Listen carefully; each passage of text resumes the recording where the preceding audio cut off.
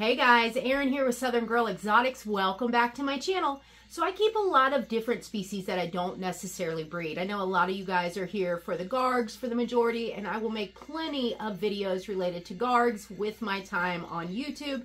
But I also want to make sure that I'm highlighting some other really important pets in my life and talk about some different topics that relate to them. Not necessarily always husbandry and care, but just topics that could be hurting them or good for them that we need to address or emphasize on.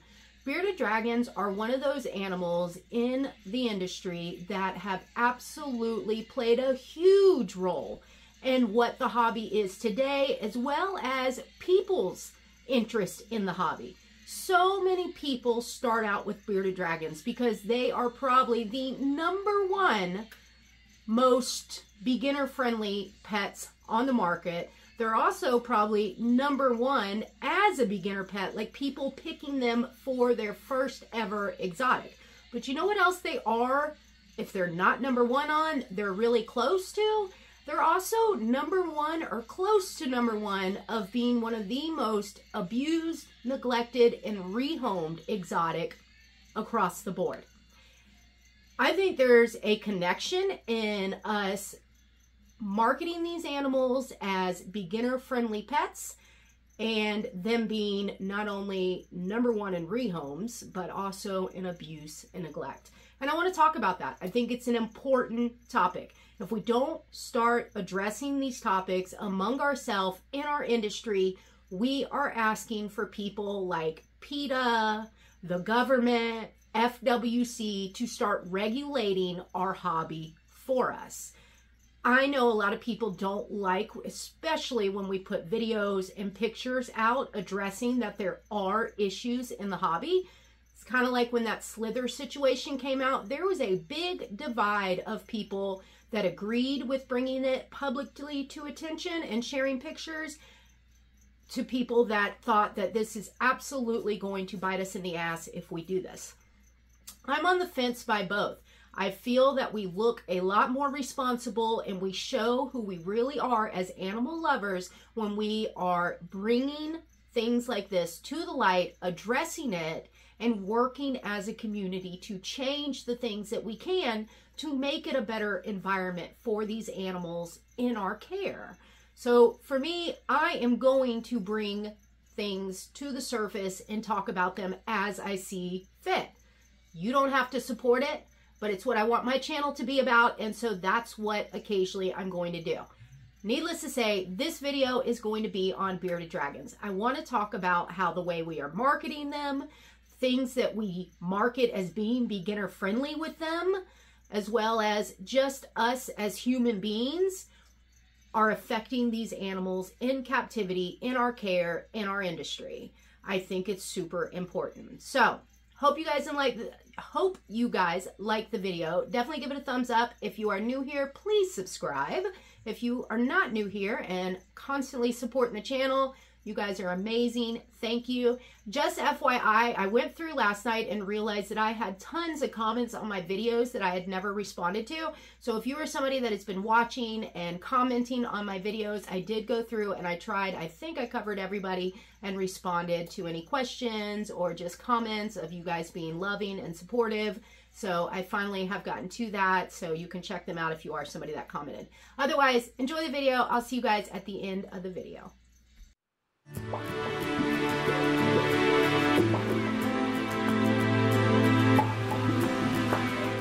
Alright guys, so I got my coffee. It's late at night. I want to get this video done, and I also want to be somewhat focused so that I can get out what I'm trying to say, because I think this is a pretty important topic. I think that when it comes to bearded dragons, there is not a more lovable and cute and docile and interesting, fun to interact with reptile on the market. If you've been around for a while, you kind of get this like arrogance that bearded dragons aren't cool.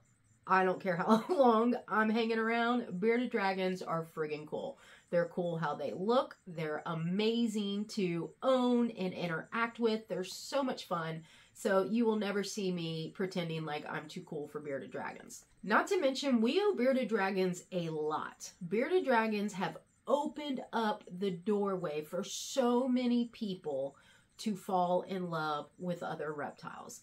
Lots of people, majority of people's first ever reptile is a bearded dragon. Mine was, and the majority of people I know, that was their first animal to really bust open the door to reptile keeping. So we owe them so much. Yet, this is one of those things that we know is going on. We see it. You can't deny it. But as animal lovers, we're just going to pretend like we don't see it. We're going to pretend like these animals aren't being neglected and abused and constantly up for rehome. So we don't talk about these issues. We can't identify them and possibly change them or problem solve on how to protect them from going through all this. I mean, some of this stuff is like simple stuff that if we just acknowledge it, we can start finding ways to tweak it and do better. But there's a history around here of just ignoring like it's not happening until we all end up losing our privilege and the government starts coming down on us and other animal rights groups start coming down on us. And we deserve it. We have earned that by ignoring and refusing to regulate our own community, our own industry. I don't want to be a part of that. So even if what I have to say doesn't make changes ever, at least I know I've brought awareness to it and I've put the information out there so that people can make their own educated decisions, whether they've been here a long time or they're just getting in the industry. Doesn't matter. As long as I feel like I'm doing my part, I can't make anybody else do theirs. So let's jump right in. Why are bearded dragons so neglected? Everybody's going to have a different opinion on this. These are just my opinions on it. One, I think it's because of how we market them. We market them as beginner pets. Perfect pets for beginners, beginner friendly, entry-level hobbyist friendly, however you want to word it in that phrase. The context is not what the problem is. It's the intention behind saying that. It is a selling technique. It is meant to mislead, and a lot of times it does. Number two, they are incredibly hardy, and I'll explain that in a minute. You would think that is a wonderful thing. We want animals that are incredibly hardy. That is great. Not for the bearded dragons. Number three, oversaturation. This is a perfect example of how an oversaturated market can start affecting these animals negatively, especially animals that are beginner friendly and pushed upon beginners in mass numbers. And fourth, which I think most of us can agree, it's because the human race sucks. We can be real douchebags when it comes to animals and defenseless creatures. The human race can absolutely suck. So that's part of it too. But first off, are bearded dragons beginner pets? If we're going to make an argument for this or against this, do we agree that they are beginner pets? Me personally, absolutely. If there is a checklist that will describe or verify if there is such thing as a beginner pet or a beginner-friendly pet, bearded dragons hit every bit on that checklist. They are hardy, number one. Hardy is amazing. It's what we want all of our animals to be, especially if you are new to reptile keeping. Hardy is going to mean they're resilient. They are going to be pretty forgiving of your mistakes early on when you're learning how to recreate environments that you've never lived in before, how to do temperature gradients and operate heat lights and UVB lights and balance a varied nutritional diet for your reptile. Reptile keeping is in a whole nother plane of its own. It is nothing like keeping dogs and cats or bunnies or any of that. So there is actually levels to this shit that you have to work up to. Nobody just jumps in and knows how to do this stuff. It takes time. So it's wonderful to have a hardy pet that is going to survive the first week or two, that you're kind of tweaking everything to learn and at least get the basics done so that your animal is in a comfortable environment. A lot of animals will die on you. Many of them will die on you within the first couple of weeks. Bearded dragons, you have to actually put in effort to kill these animals as well as to harm them. They are that hardy and that resilient. Number 2, their demeanor makes them ideal pets for beginners. I don't know that there's another animal out there, reptile anyways, that is more docile, sweet, fun to entertain and interact with. They are just amazing. And just like crested geckos, the likelihood that your bearded dragon is actually going to bite you is like slim to absolute none. And that is perfect for beginners because that almost guarantees that their first interaction with a reptile is going to be an amazing one. It's going to be what the majority of them expect it's going to be like, because they're still going to relate that interaction a lot to owning dogs and cats until they get familiar with reptiles. So they're going to want that positive, docile, interactive type of relationship with their reptiles, and bearded dragons are going to give that to you. They're amazing in that aspect. Next is going to be how well they're established in the hobby. They have been captive bred in the hobby so long that these guys do amazing with stressful situations, with change, with mistakes. I mean, they aren't going to lose, typically, they aren't going to lose their appetite. They're going to have an amazing feeding response. They don't care if they were just under bright lights for 72 hours at a show. You get them home under some warm lights, they're going to be eating for you in the next hour. They don't care if this is a whole new room with some new smells and some new shit going on. You get them under some nice light, they're going to be eating, they're going to be checking out their digs, they're going to be pooping like champs. They are amazing when it comes to dealing with stress and just being so well established that it doesn't put that added stress on us as beginners. Another one is their size.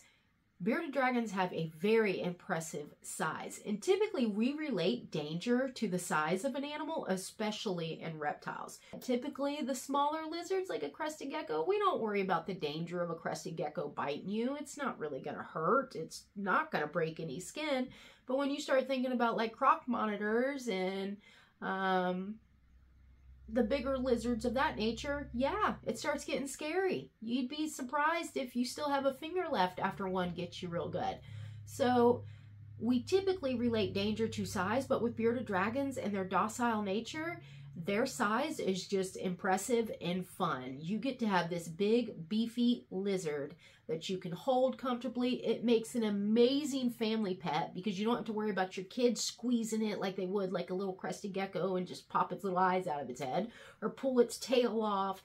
I mean, these guys make amazing family pets, and their size is super impressive, especially when like friends come over and they're not familiar with reptiles and you got this big spiky lizard that looks real intimidating, and then you take it out and it's like this big fat puppy dog. They're just amazing. So bottom line, across the board, I think we all can agree that if there is such thing as a beginner pet for reptile hobbyists, bearded dragons take the cake tenfold. So if they are beginner-friendly pets, then where are we going wrong? What is wrong with marketing them as beginner-friendly pets? It's not so much the context of what that phrase means. We absolutely mean what we say by that. It is point blank to the point. These are easy to care for, great to interact with, great pets for beginners. Great pets for people that have never kept reptiles. The problem is that it's meant to be misleading. It's meant to be a sales tactic when we start using that for these animals. And especially if we are using it as a selling tactic, it ends up being misinformation. And I'll tell you why. When we are pushing that aspect, when we are selling these animals to beginners, we are pretty much promoting everything you don't have to worry about, everything you don't have to do with them, everything you don't have to be inconvenienced with. We just make it seem like this is something that anybody can do with their eyes closed. And while everybody's entry level is going to be a little different, there are inconveniences to keeping any pet. You are going to have to upkeep its enclosure. You are going to have to feed it every day. You are going to have to go to the store to get bugs out of your way to feed it every day. You are going to have to clean up really stinky poops. You are going to have to pay an electric bill. You are going to have to rotate lights out so that you have proper lights when they burn out or lose their potency. You're going to have UVB. You're going to have heat. There's a lot that goes into it. You're going to have vet bills with these guys. These guys live a long time. They live 14, 15 years. There's a lot we leave out, and it's meant to be left out when we are marketing these guys as beginner-friendly pets, especially when it's used as a sales tactic, which is typically what it's used as. Typically, you hear that most when you're about to be sold one. If we could balance that out, so what do we do in this aspect? If we could balance that out, that absolutely would help. If we are going to push these animals as beginner-friendly pets or easy pets for anybody who's never kept a reptile, we need to follow that up with, but you do have to make sure you have the right lighting. You do have to make sure that you are changing out lights every 6 months. You do need to make sure that they have a varied diet, a nutritional diet. You do need to make sure they have regular vet visits. You do need to make sure their enclosures are clean. They rely on all of this for you. You are going to run into problems if you ever want to rehome it because there's an oversaturated market. There's just things that if we did it appropriately would make the biggest difference in the world. So the fact that we market them as beginner-friendly pets absolutely is an issue if we are not being completely truthful. So if you are thinking about getting a bearded dragon and you have been told that it is beginner-friendly pet, it absolutely is in that aspect of a great pet for people that have never kept reptiles, but there is still a lot of responsibility, a lot of inconvenience, as most responsibility is, that goes into keeping this animal for the longevity of their life. Number two, what's wrong with marketing them as beginner pets is the clientele, the customer base that we are marketing to. We are marketing to beginners, you guessed it. Not all beginners are wonderful, animal-loving, reptile researching people. But they're not all horrible, neglectful, non-committed, uninterested people either. But there's probably a 50-50 there. And 50 of this group over here is too much. 50% of this group is way too much. But either way, you're going to get, when you are using a beginner customer base, when we are marketing to a beginner customer base, you're going to get the really responsible, highly fascinated for a really long time, done their research, reptile keepers that can't wait to get a bearded dragon or their first reptile. And then you're going to get a mix of people over here. You're going to get the people that saw a YouTube video or saw their friend had a snake, so now they want reptiles. So they jump right into the first expo or ask their friend where he got it from and contact that breeder and get their first animal. You've got the people that have no interest at all in reptiles, went out for a day outing to an expo with their family and got talked into buying one. Then you have the people that literally look at reptiles as having very little value in life. They look at them almost like cockroaches or bugs. If it dies, no big deal. It can't possibly take a lot of care or time that we have to put into it. It's just a lizard. It's just a snake. Those are the people that are the problem. But we're the problem because that's who we're marketing to. These are the people that we are marketing to. We're asking for this animal. Especially when we are not giving all of the information. Especially if we are misleading. Even if we have a 20% group over here. That's too many if we are marketing misinformation to them. So what happens, and this is a cold hard truth with this group over here, when they have misinformation, they go home. One, they weren't invested anyways really into this species. They don't end up, or any reptile for that matter, they don't end up making a bond with it. Then they want to get rid of it. That leads us into our next issue, oversaturation. How is oversaturation affecting this topic? Well, just like anything, when you have oversaturation, it becomes almost impossible to move these animals. And we start selling them for so low, we start trying to give them away, and you can't give them away. That is partly why you are seeing so many neglected and so many still being for rehome. I see people all the time trying to give their animal away, enclosure and everything. But there's no need. Nobody is wanting bearded dragons. There are so many out there. You can find them everywhere. You can't give them away if you decide you don't want this animal anymore. If you are just a non-committed person that really wasn't into it in the first place, you're going to have a hard time getting rid of this bearded dragon. So what do people do? Because, number 4, the human race fucking sucks. What do people decide to do? Let it go. If you are somebody that lets a captive bred all its life animal go in the wild, that is your solution, you are just scum. That is just horrific. That animal has never had to fend for itself out in the wild. It's not ever been exposed to the elements, and it will not survive out in the wild, most likely. Number 2 that people do when they can't get rid of these animals now is they just leave them. They will move from apartments and just leave it in a shoebox. I've seen that before. Bearded dragons found in shoeboxes left in a closet. I have seen where people literally have just cut the lights off on the tank, stopped feeding them, and hoped that the animals would die. I mean, they're just lizards, right? They're like bugs. They'll die soon. Well, because bearded dragons are so hardy and will survive just about anything, unfortunately for bearded dragons, they will live years under horrid conditions without their needs met. So those typically are the 2 options that this group over here go with. So what can we do to remedy this? For starters, keep pushing people to do their research. Before you get an animal, I don't care what animal it is, I don't care if it's a reptile, do your research first. No animal out there is easy, non-inconvenience, no responsibility. No animal out there. If you are going to take on the job of buying an animal and take on its care, there is going to be a level of inconvenience to that. There is going to be a likelihood that you don't connect with this animal or like this animal. If you are not familiar with the markets or the animal in general, it's probably best that you don't get this animal yet. So I definitely think that with bringing awareness to this, by being more mindful whether we are selling them or whether we are going to be buying one, just knowing that beginner pet in general doesn't mean what it's meant to mean. It doesn't entail this animal that is going to be responsibility free. It's not going to cause you any inconvenience.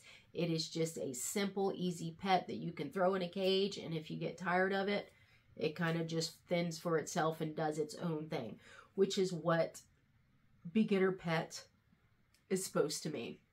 We also have to stop with oversaturating markets. If we continue, and everybody is a part of this. This isn't just old-time breeders. This is even a beginner. This is a beginner hobbyist issue, really, because everybody jumps in assuming they have to breed something. They just jump in and it's like, oh, this is a really popular animal. It's selling. Everybody has them. So I'm going to breed it too. So we have to stop oversaturating markets. Bottom line is these animals are suffering due to many of our choices, but the biggest ones is the customer base we are pushing them on, as well as the fact that we are purposely misleading people with that phrase, beginner reptile. All right, guys, well, tell me what you think. Do you agree? Do you disagree? Definitely comment down below and let me know what your opinion is on this topic. Do you think it even is a topic or a problem? Or do you see nothing wrong with the way these animals are being treated and they're just fine the way they are? So I'm sure there's a lot of other factors that go into it. This is just a take on what I personally think has a huge impact on their current way of being treated in this hobby. Personal opinion, totally fine. If you don't agree at all, I would actually really, really love to hear what your opinions are on it. Nonetheless, we have to start doing better. If nothing else, hopefully this video will reach people that are considering getting into bearded dragons or new into bearded dragons and you're currently struggling with keeping it and wanting it, because some horrible, horrible decisions get made under that kind of pressure, and the only person that truly suffers is this animal. So nonetheless, put the information out there, let people do what they please with it, but at least I am attempting to do my part to better the situation. Hope you guys enjoyed the video. Definitely give it a thumbs up if you did. If you're new here, please subscribe. And you guys that have been subscribed and supporting the channel, thank you so much. The love is real and it absolutely warms my heart. But yeah, thank you guys for the support this far. Have an amazing week and I will see you guys next week.